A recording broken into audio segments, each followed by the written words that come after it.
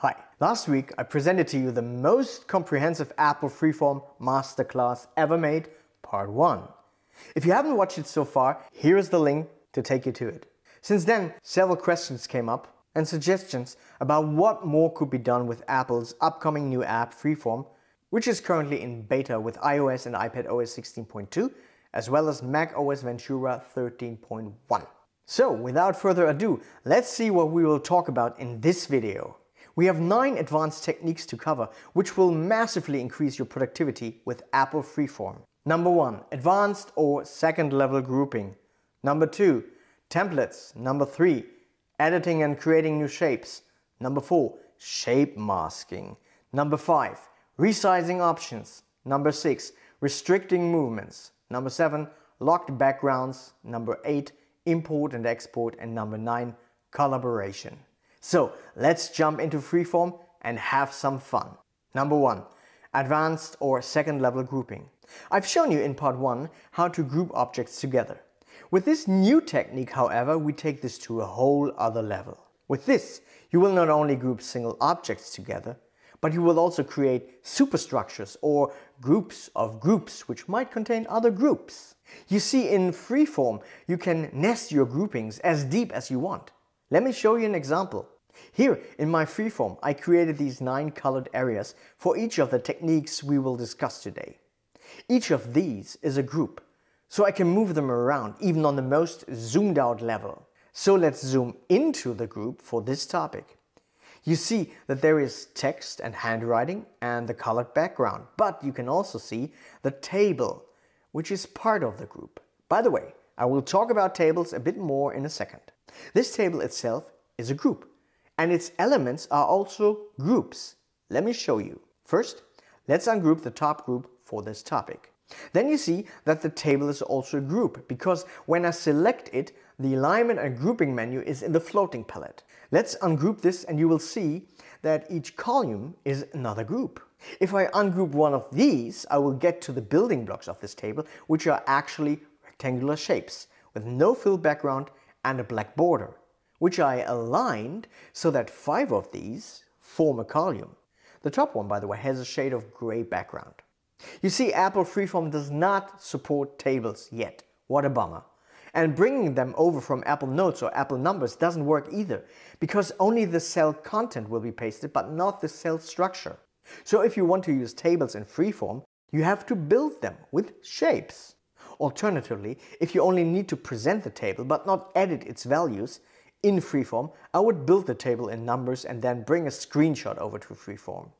But through this example, you see that it is possible to build a generic cell shape, duplicate it several times, align them, and build a column by grouping them. Then you can select the column group, duplicate it several times, align the columns, and then you group them into a table.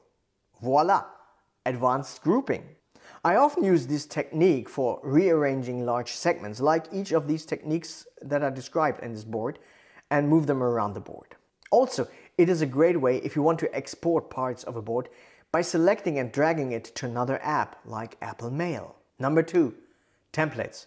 Apple Freeform unfortunately has currently no template support. So the only way you can use templates is by creating a separate templates board, selecting all your templates there, and when you need them, copy them over.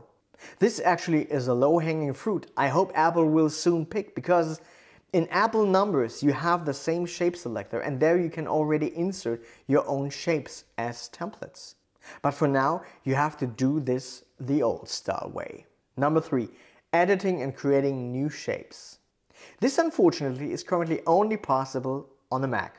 There you can select any shape and then go to the menu, Format, Shapes and Lines, Make Editable. There you see all the points which define the shape and you can edit them at will. If the point is a square, it is a straight line you will create, and if it is a circle, you will create a curved line. You can switch each point from a circle to a square and vice versa by double-clicking on this point. You can drag the existing points around to any place. You can create new points by going to the middle of any line and a midpoint will appear, which you then can drag wherever you like. With this, you can create any shape you like. And don't worry, you will not edit the original shape. You are only editing a copy. Currently, you can't save these shapes in the Shapes menu. So if it is a shape you intend to use more often, it makes sense to copy it over to your templates board for later reuse. Number 4. Shape masking. With any image, you can use a standard square mask by selecting the crop tool from the floating palette when you select an image. But in Freeform, you're not bound to ordinary rectangular masks. You can combine any shape, even the ones you have created yourself, as a mask for your images. Here is how.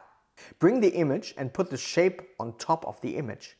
Select both by dragging over them and then select the ... 3 dots menu where you will find Mask with Shape. Here you can edit the size of the mask as well as zoom and position your image. Press Done and you have a shaped image. You can also do it the other way around. You can have a shape, for instance in this example the giraffe, and select a more colorful background image. With the same process, you then create a way more colorful giraffe. So there are no limits to your creative use by using these techniques. Number 5. Resizing options. You know that you can resize by dragging the handles on any shape or object. The point opposite the one you selected will be fixed and the shape will resize from this fixed opposite point. That is standard resize. But there are some ways to change this behavior. You can do a center resize on iOS and iPadOS by putting a second finger on the screen. And on a Mac, you press the Option key while dragging. This will start the resize not from the opposite point, but from the center of the shape. Also, you can define whether you want to constrain the proportions of the shape or not. On iOS and iPadOS, you use the ... triple dot menu and select or unselect Constrain Proportions. And on a Mac, you either right-click on the shape and select Constrain Proportions, or you can just click the Shift key while dragging to switch to Constrained Resize. Also, only on a Mac, you can, by pressing the Command key while dragging, switch to a more granular resizing. But beware, if you Command key before the drag, you will actually rotate the shape. And the last option, only on iOS and iPadOS, is that while resizing a shape, you can with another finger tap on any other form and your currently selected form will match the size of the tapped object. You just need to let go of the resizing finger before you lift the finger who tapped the other object. This is a great way to make sure that all the objects you create have the same size. Number 6. Restricting movements. Sometimes it makes sense to move an object only horizontally, vertically, or diagonal. This makes especially sense when aligning objects. On iOS and iPadOS, you can do this by putting a second finger on the display while dragging a form. On the Mac, you use the Shift key for that. Number 7.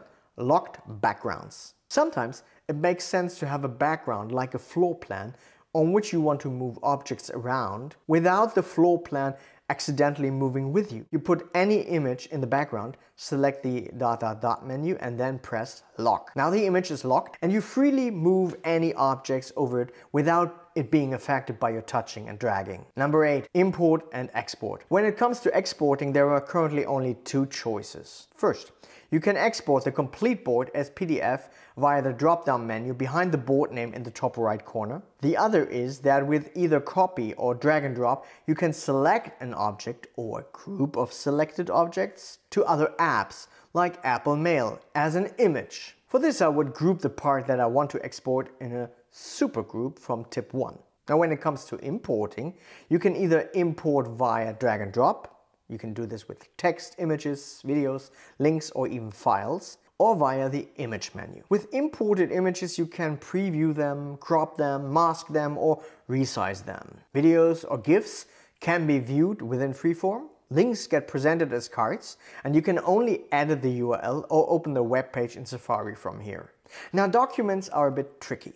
Documents are always copied into Freeform. They can be exported by either dragging or copy-pasting to a local file system, for instance your desktop, but there is no way to edit documents in Freeform directly. So you can't work on documents directly in Freeform, nor can you mark up a PDF in Freeform. Opening and highlighting in the viewer seems to work, but only for a second, because once you get back, the edits are lost, which is sad. Also, every shape markup in Freeform is on another layer than the document. So if you create, for instance, an arrow on a PDF in Freeform, that arrow is not a part of the PDF. And if you move or resize the PDF, the error will get lost. So it's safe to say that document collaboration is currently not really possible within Freeform, other than drag or copying it into a file system, editing it locally, and re-importing it into Freeform. Number 9. Collaboration. Freeform was touted as a primary way to collaborate and brainstorm together. And it works great for that. You can invite someone else to board via links, which you can then send via iMessage, mail, or other services. You can also define whether that link will work for everyone, that means it is an open board, or only for invited people, which means it is a closed board. Also, you can define whether the invite is read-only or whether the participants can collaborate and write on the board. Once another participant has joined a board, you can see them in the collaboration menu. Each participant gets a color.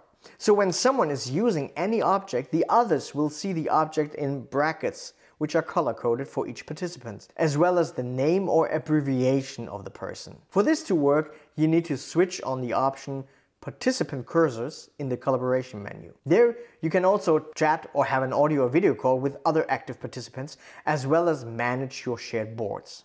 Wow, that was a fantastic round of 9 great techniques which will bring your Freeform game to the next level. If you have more questions or want to tell me how you are using Freeform, please leave me a comment below. And if you enjoyed this video, don't be too shy to hit the like button, that's what it's for. Also, if you don't want to miss my regular updates, please hit the subscribe button. Now, if you are into Freeform, you also should be into using drag and drop on iOS. There is so much more you can do on an iPhone once you realize the insane power of drag and drop on an iPhone. Now go check it out with this video. Okay, that's it for now. See you soon. Bye.